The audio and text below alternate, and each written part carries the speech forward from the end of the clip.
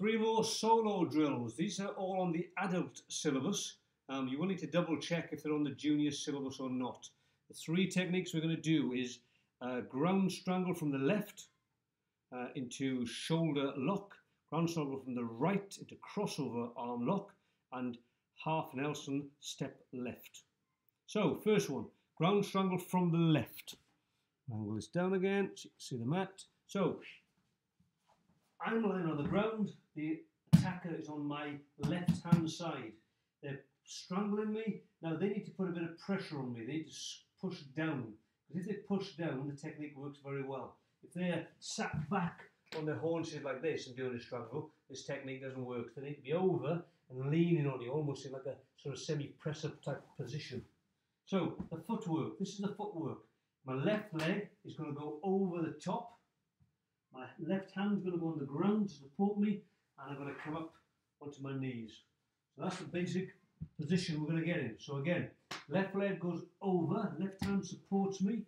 I slide up with my knees. I'll do it this way so you can see the other way. So from here, left leg goes over, left hand goes down. I come up onto my knees. My right hand is going to be forward there, underneath the opponent's arm in a back hammerlock position. So the next part of the arm and footwork.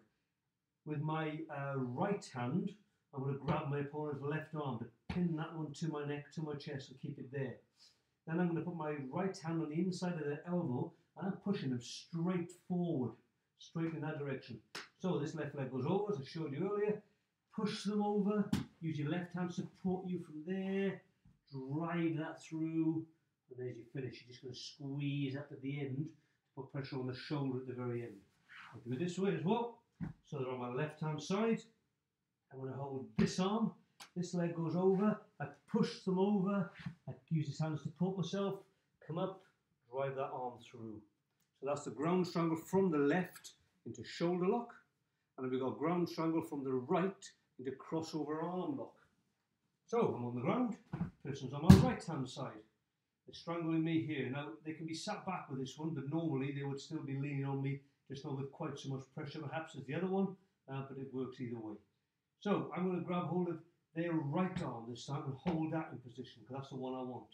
I'm going to use my right hand on their belly button to push, to leave a gap for my right knee.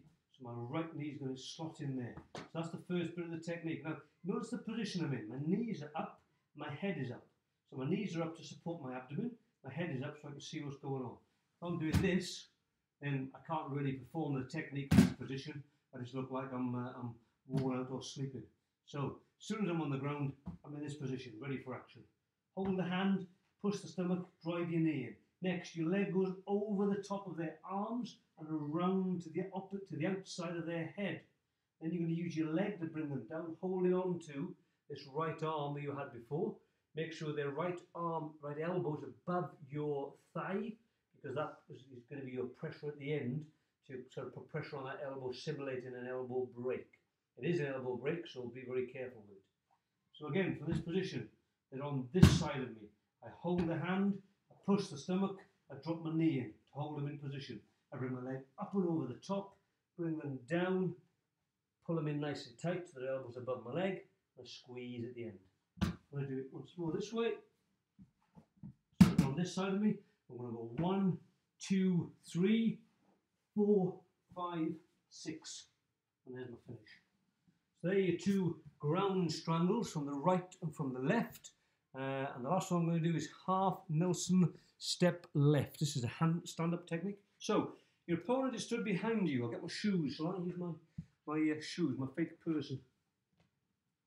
Can you see them? Just. So there's my person behind me. Now they're going to grab me. They're going to grab my left wrist with their left wrist. Now grab it like you'd grab a bottle or a glass. I see some people grabbing like this. You don't normally hold a bottle, or if you hold a glass like that, you're going to spill it everything. So hold it that way.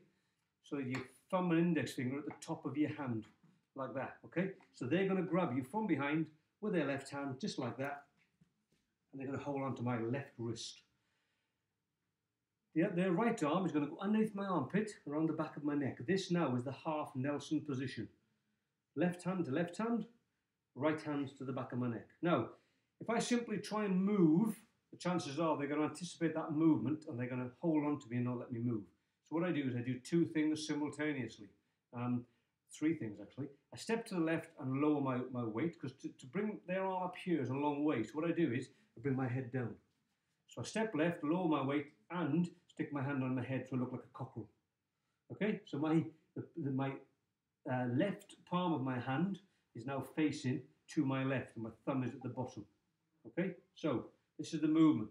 I've got me underneath the armpit there. I'm going to go 1, 2, and again 1, 2. So I'm grabbing their hand, not their wrist, their hand, ends up above the thumb there, or below the thumb, Okay, and I face this way so you can see what I'm doing. So I'm going to go from here, I'm going to go 1. Oh, 1, 2. 1, 2, but it's going to be one movement. 1. I grab their hand, then I turn in a clockwise direction towards my opponent. Do that again. From there, get low, put your hand on your head like a cockerel, grab your hand for simulation, and then just turn towards your opponent. And you're not far off the technique from that position, believe me. This is a wrist break. If you did this fast action and a fast, swift action on that, you'd break the wrist. So when you're working with a partner, obviously slow and steady. Once more on this one, I don't know if it'll help facing away, but I'll give it a go. So I'm now facing away from you. So they've grabbed my left arm, the right arm's behind my neck. I'm going to go 1, 2. Okay, so that's your half Nelson, step left. We'll do 2 of these, and that's the half Nelson, step left. Keep training. See you soon.